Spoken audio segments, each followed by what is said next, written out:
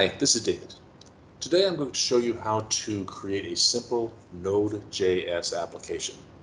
The first thing you'll need is to install Node if you haven't already done so. You can navigate to node.js.org and it'll automatically detect what operating system you're using and give you these two options here. One is for the latest stable release and one is for the latest release, which may have some bugs. Nothing's guaranteed here, but if you live on the cutting edge, that's fine right there. Usually I'll take the stable release right here. If you don't see it, there is a downloads tab which will show you all of the releases here. Now, I'm going to use Visual Studio Code to create this, and I have an empty folder right here. And what I'm going to do is create a new file in that folder. It doesn't really matter what I call it as long as it ends in .js. And the very first thing I'm going to do is I'm going to import a library, the HTTP library, and store that library in a variable called HTTP. So the way I do that in Node is with this syntax here. So now I've got a variable HTTP which encapsulates all the functionality of that library, and I can use that HTTP variable to create a server, and that takes a function. It's the functional language. Close that off and tell it to listen on port 8081. So what will happen here is that anything inside of this function is going to be rendered, going to be returned when the user hits port 8081. And the way that's done, I find it useful just to have a little output just to remind the user. This doesn't really do anything, it's just a message that says navigate here and you'll get whatever is rendered in here. All right, so what are we going to render? First thing we want to do is to set a header to tell it what kind of content we're sending. And you notice you have a request and a response object here, REQ and RES, the arguments for this function. I can use those. res.writeHead method says what content is returned. I want to return 200 OK, and I want the content typed to be text plain. So this is going to be a really simple one. And then next thing I'll do is I'll do a response.write and output just hello world. That's fine. Then I'll do a response.end to let the browser know that there's no more content coming in this page.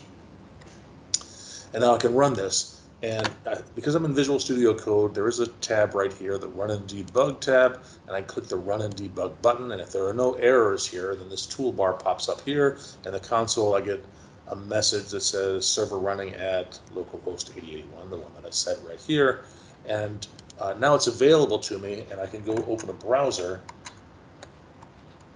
and navigate to host 8081, and there is responsive return. I'll zoom in a little bit so to see it more easily. If I come back over here and stop it, and then try to refresh this, it's not running on that port. It's not available. It'll just spin a little bit and then time out. Notice also that this is the command that was run, node.exe and app.js. So it ran that. I don't have to do it in Visual Studio. I could actually do this from the command line, or I could script it somehow. And so, for example, here in PowerShell, I'm in the same folder here. I don't really need C program files in Node.js because that's in my path, but if it's not, I would add that whole thing. But really, I can just do node.exe. And then because I'm in the correct folder where app.js is, I can just do app.js./app.js. If I'm not, I'd have to provide the path for that. But here it is running again, and now when I go back to my browser and refresh, now it works again. It's a little bit more complex. Instead of returning just plain text, let's return some HTML. And so here in our hello world, let's add some HTML tags to that.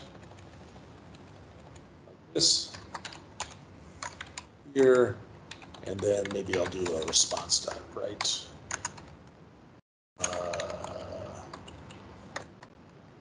Tag with the word done. How about that? That looks good. And now it looks like I'm missing some ending stuff there.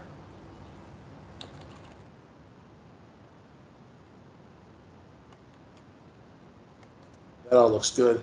Now if I run it again, I have an error. Let me take a look at why there's an error in here. And it says that, already in use, because I didn't stop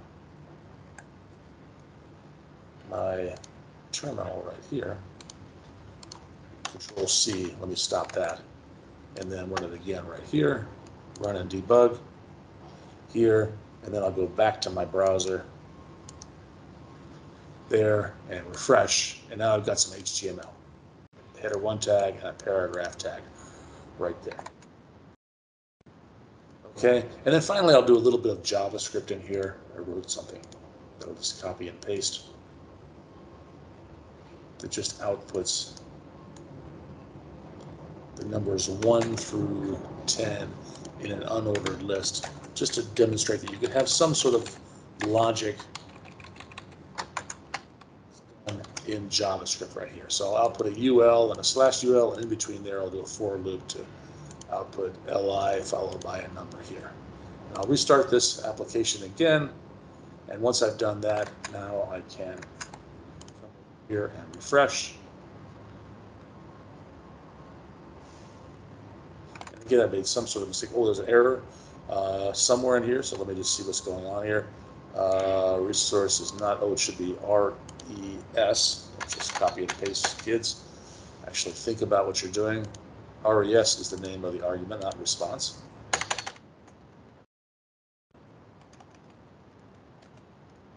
Now I'll try that one more time.